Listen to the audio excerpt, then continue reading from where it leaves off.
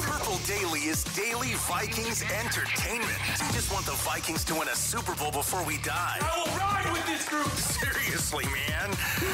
Please. And away we go. Man, what a time to be alive. Just bonus episodes of Purple Daily left and right here. We got the Write That Down predictions coming up today, but I want to ask you guys about Kevin O'Connell's little media tour the last couple days. He went on the Pat McAfee show specifically, and he might have tipped his hand. That was funny, yeah.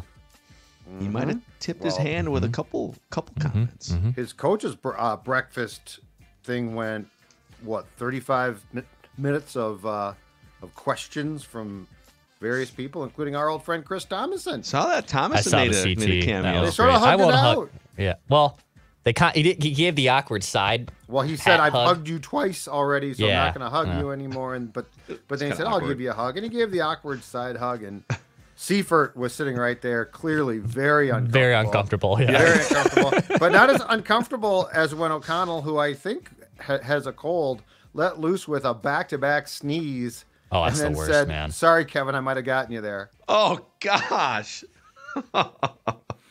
Dude, that happened, maybe it was a sneeze. I'm trying to remember what it was. But when I worked at Play It Again Sports as a skate sharpener when I was in high school. Oh, nice. Oh, this is, you told this one.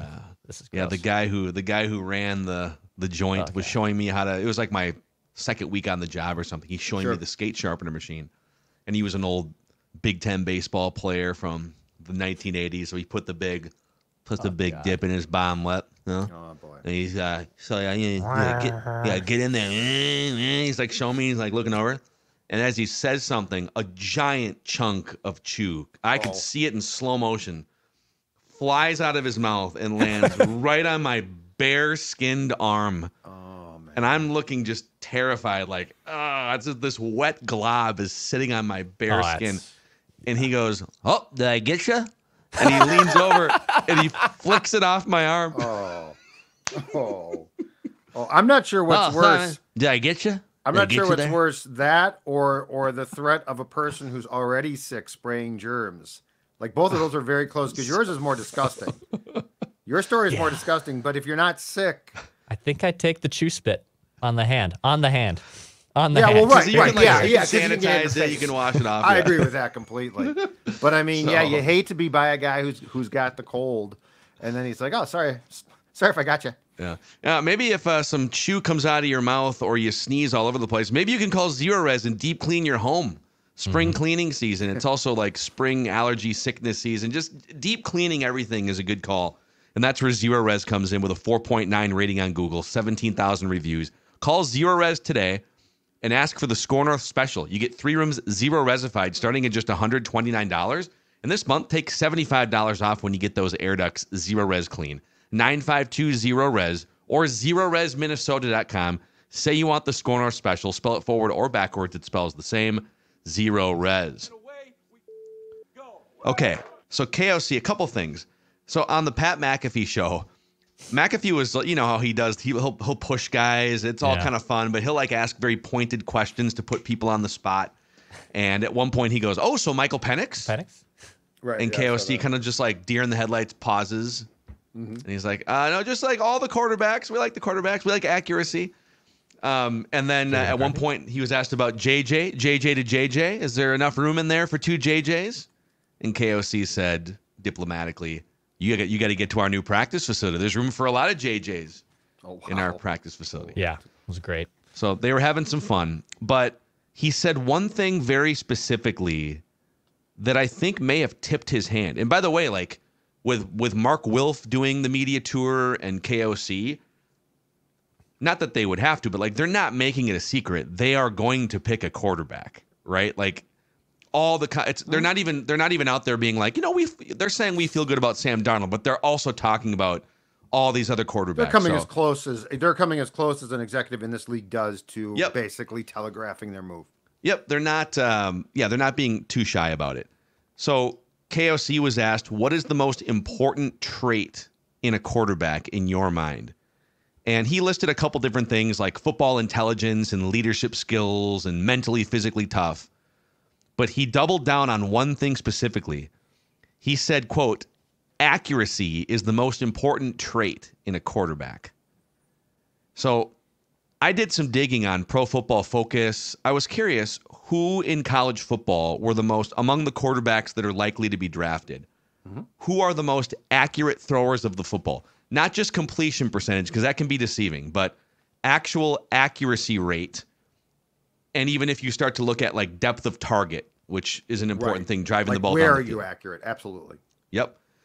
So of all the quarterbacks in Division I college football, whatever, like 150 or 160 qualified quarterbacks in Division I football, the sixth most accurate quarterback was Jayden Daniels, 79% accuracy rate. The fifth most accurate quarterback was J.J. McCarthy, 80% accuracy rate. The most accurate quarterback in the country with an 85% accuracy rate was Bo Nix. Now there's an asterisk next to it, in that Bo Nix averaged 6 yards depth of throw, like 6.5 yards in the air depth of throw, a lot of shorter throws. Right. McCarthy and Daniels averaged 10 plus yards average depth of target. Right.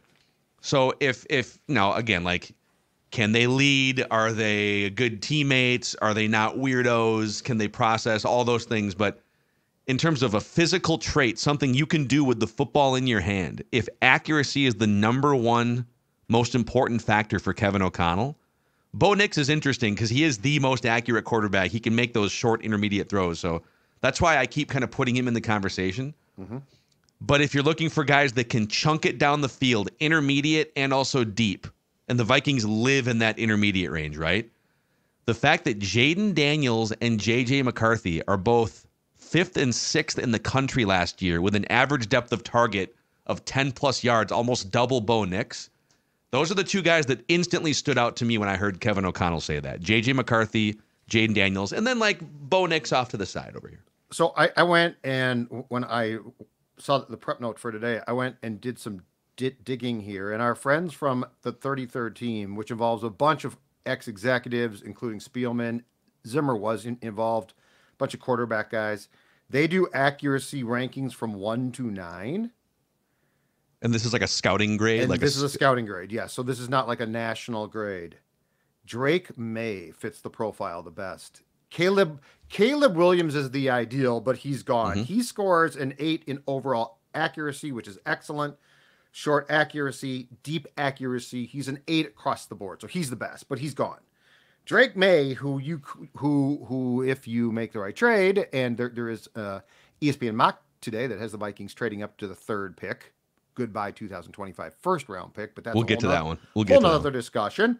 Drake Maye is a 6 across the board, overall accuracy, short and deep.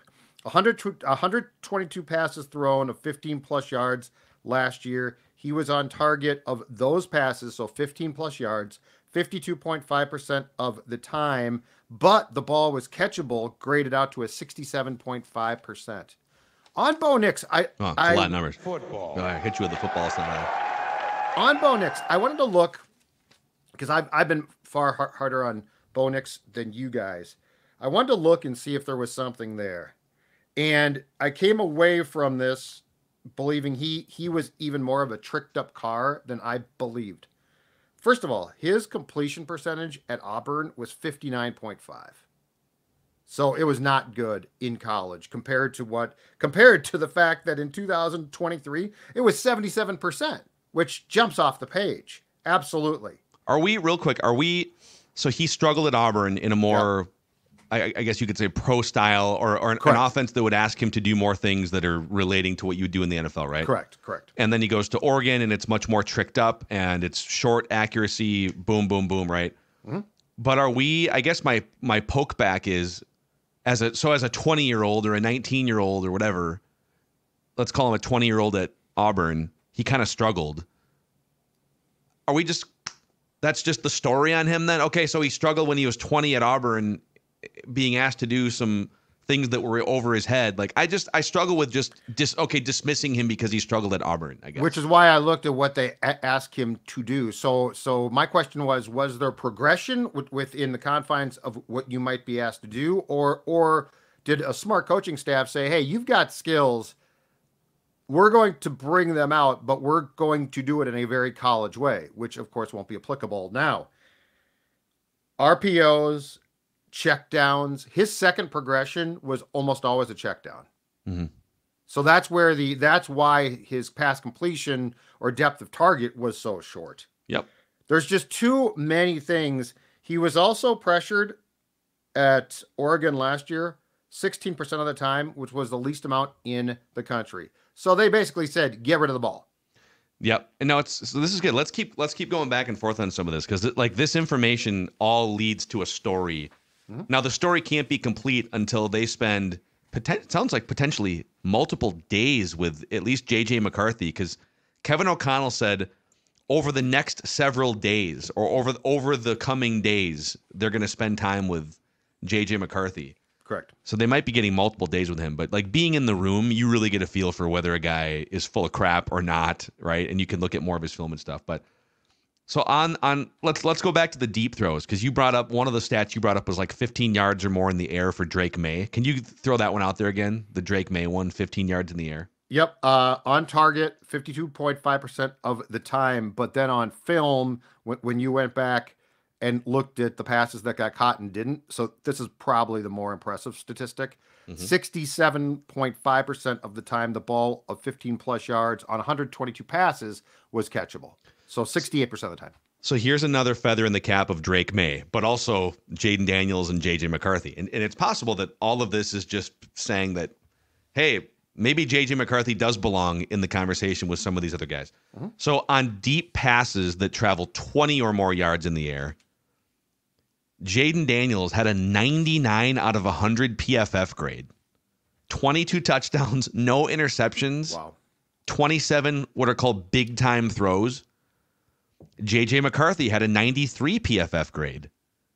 Drake Maye had a 97 PFF grade on 20 plus yard throws, and 33 big time throws as classified by Pro Football Focus.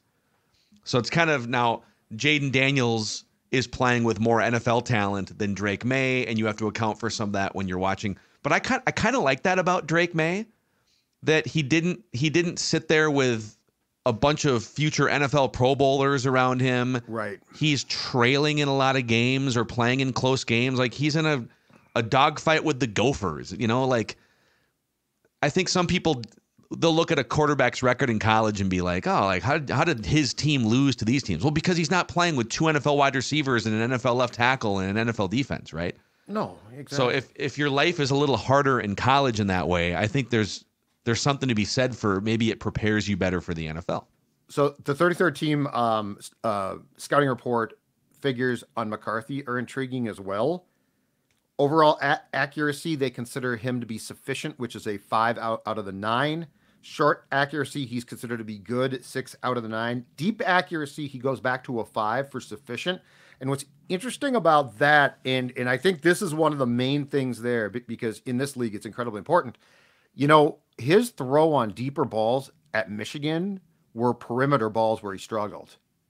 Like you've seen those throws that went out of bounds, that went, and now in college you can recover from that. But in the pros, like those, as Brad Childress used to say, you can only have so many long foul balls. You might only get like 3 cracks in a game. You got to hit one. Foul balls are used. So like those aren't recoverable necessarily. So I think in vetting McCarthy, one thing that becomes incredibly important is his ability to work to the perimeter, because obviously when you have Jefferson and Addison and this group, the perimeter is going to have to be worked to at times. Yeah. I thought that among the deficiencies with McCarthy was a great talking point, because that's something that a guy like O'Connell is not going to dismiss. That's going to be important in the thought process on JJ McCarthy. There is some steam out there that McCarthy has been tweaking his mechanics over the last few weeks too, because especially throwing to the left side of the field, there's some, like I'm not going to get in the weeds on like quarterback mechanics, but that the way that he is stepping or the way that he is turning his shoulders or whatever is leading to some foul balls that, you know, that should be turned into hits in the NFL. So a couple more categories here as we comb through. This is fun. This is a little deep dive into, because Kevin O'Connell has kind of opened up here are the things that I put value into. Well, performing under duress, whether you're pressured or blitzed, is another huge one, especially with the uncertainty of the interior of this offensive line. Yes. You don't know who your center is going to be beyond 2024. Right now, you don't really have a left guard. It might be Blake Brandel. Ed Ingram is a giant question mark at right guard. And D lines are just really good. Yeah, even if you have a great offensive line, you're going to have to deal with pressure 20 to 30% of the time in the NFL. So you mentioned Bo Nix was only pressured like 15 or 16% of dropbacks. Right. But here's the interesting thing on PFF. The highest PFF grades when pressured, number 1, Bo Nix. Now, again, he was pressured a lot less. Right. Did the system have a bunch of built-in answers? But, like Kevin O'Connell's system has built-in. Like every good offensive system should have built-in answers when you're faced with pressure. Jayden Daniels was second in PFF grade when pressured. He also has the ability to just scoot out of the pocket and run for 1,000 yards. Yes. J.J. McCarthy was 6th when pressured. The other guys, by the way, aren't like train wrecks. Caleb Williams and Michael Penix and Drake Maye. Like, they're all within the top 15 or 20, but those were the top 3 when pressured. Yards per attempt when pressured. Jayden Daniels, 1st. Bo Nix, 5th. J.J. McCarthy was 7th. When blitzed, Jayden Daniels, number 1 PFF grade. Bo Nix, number 4. Like, Bo Nix keeps popping up. I see why some people are intrigued by him because he keeps popping up accuracy versus pressure versus the blitz. But how much of that is just tricked up and built in, and almost anyone could have had this level of performance that, had enough talent. I'll give you one more here for now. This is another category that I think is really important in the NFL. Sack avoidance. So, especially here covering the Vikings and talking about the Vikings, we as media and fans in Minneapolis, or if you're a Vikings fan around the country, I think we fall into the trap all too often of pinning sacks or sack avoidance on the offensive line mostly, where, okay, Kirk Cousins got sacked 4 times in that game. Sure. Blame the offensive line for all 4 of them, right? Or, boy, look at the protection. Like, he hasn't taken a sack in 5 weeks. And yes, the offensive line does influence pressures and does influence sacks to some extent. But the best quarterbacks in the league, going back decades, are great at avoiding sacks. Go back and look at, like, Peyton Manning, one of the least mobile quarterbacks in the history of the NFL. Go look at Peyton Manning from 2008, 2009. He's being sacked like 12 or 15 times in a full season. And yeah, he has Jeff Saturday. He has a pretty good offensive line. Charles Johnson was his left tackle for a year, and Charles Johnson was awful. Yep. Peyton Manning was great at getting rid of the ball. Tom Brady was great at getting rid of the ball. Okay. Yep. And so a good NFL sack rate, the best quarterbacks in the league are getting sacked like 5 or 6% of the time. Josh Allen and Patrick Mahomes were the best sack rate quarterbacks in terms of lowest sack rate, sack avoidance. Yep. Jordan Love was in the top 5. Jared Goff, Tua, Kirk was 5th or 6th. Yep. Kirk has become really good at avoiding sacks. The number 1 sack avoiding quarterback in all of college football by a country mile is Michael Penix. He gets sacked on 2% of dropbacks in college. Joe Burrow, for instance, was sacked 7% of the time on that great LSU team that was maybe the best college football team in the history of the sport.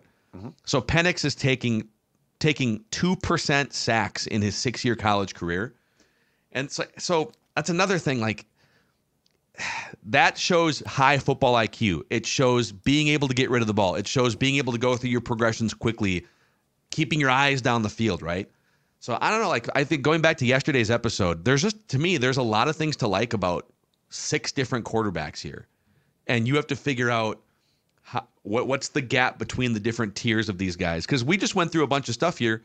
Obviously, Jayden Daniels and Drake Maye are the big play, like, highest upside players. But there's also a lot of great underlying trends with Bo Nix and with Michael Penix.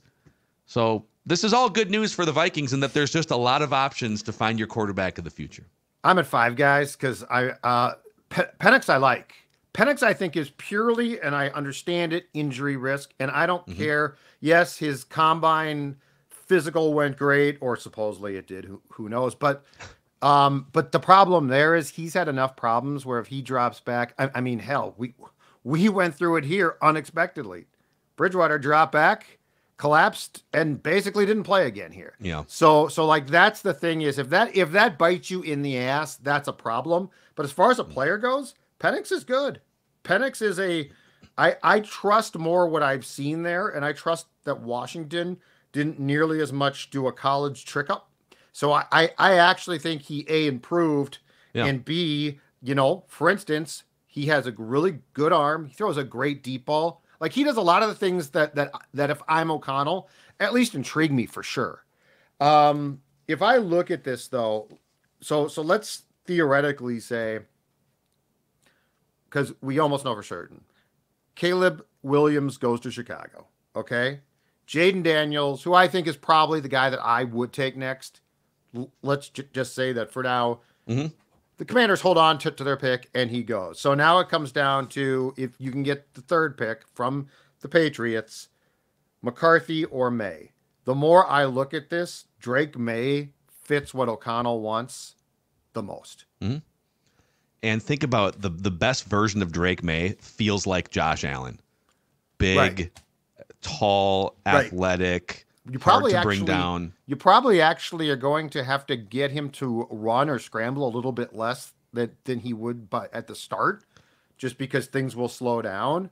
But yeah, I feel like if you look at Drake Maye, one, prototypically for sure, but two, as far as like if O'Connell can fit a quarterback piece into a puzzle, Drake Maye probably fits. Drake Maye might fit O'Connell's vision more than Jayden Daniels, but if Jayden Daniels was there, I think the overall possibilities would be too great to pass up. You would adapt if needed.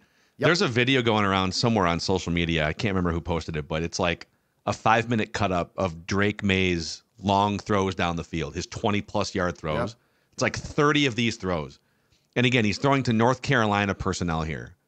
He's not throwing to Malik Neighbors and Marvin Harrison Jr. The Gopher game. He threw a couple of beautiful deep balls. Like those he was rolling out to the right off like one leg and threw a 40-yard dart to the end zone. Yep. But it's crazy. He's accurate on like 27 of the 30 or whatever it was, 25 of the 28 deep passes traveling 20 yards or more.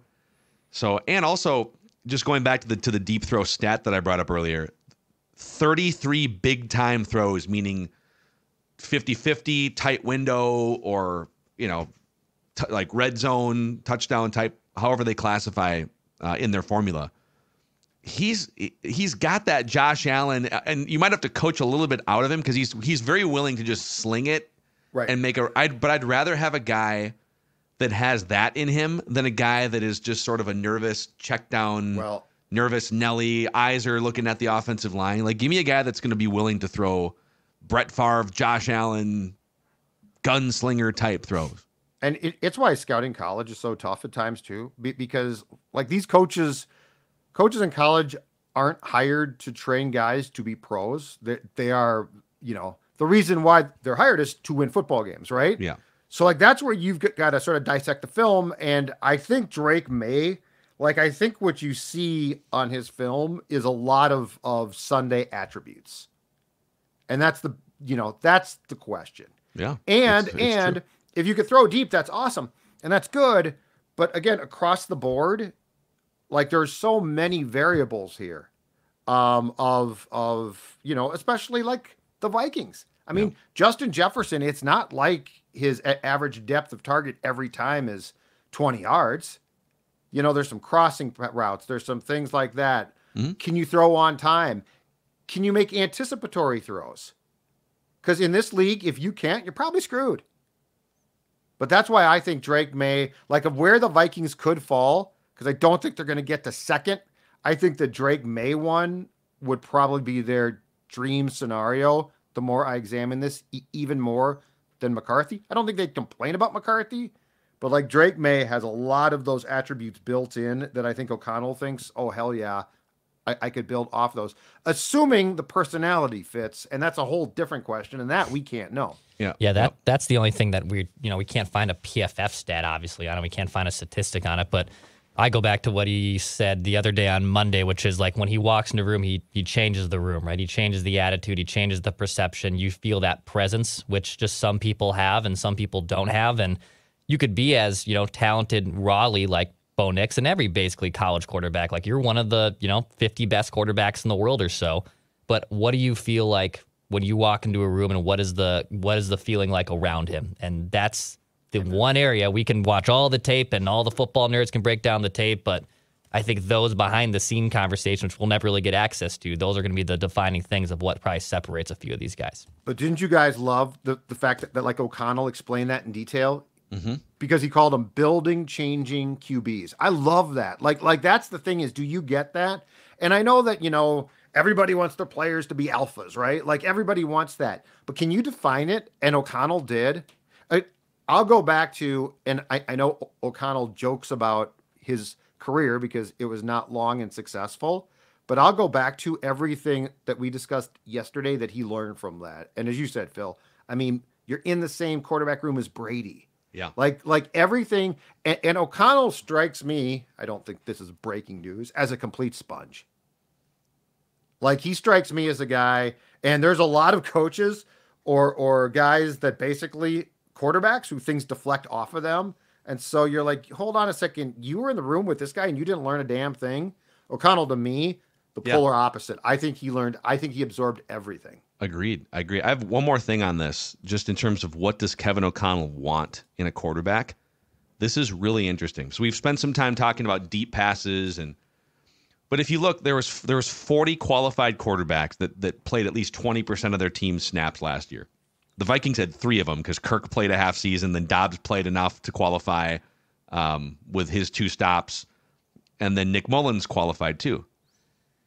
So stick with me on this. In terms of percentage of pass attempts that travel deep, 20 yards or more, Kirk Cousins was 39th out of 40.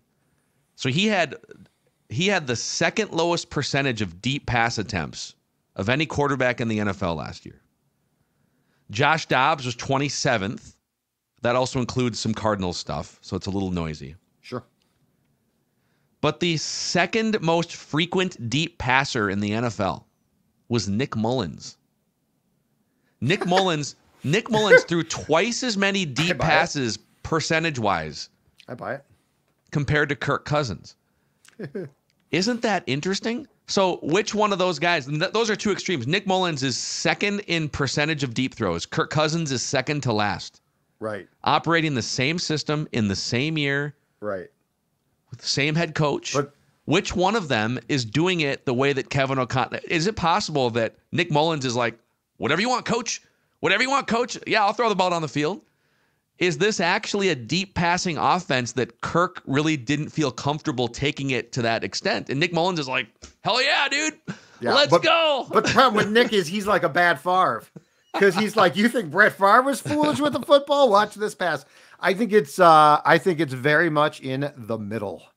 That's what I think. Yeah. Like did Kirk take as many chances as O'Connell wanted? Probably not. Like that goes back to his whole conversation about, balls that I don't advise and passes that I do advise. And I mean, Kirk, at the end of the day, Kirk was going to be Kirk.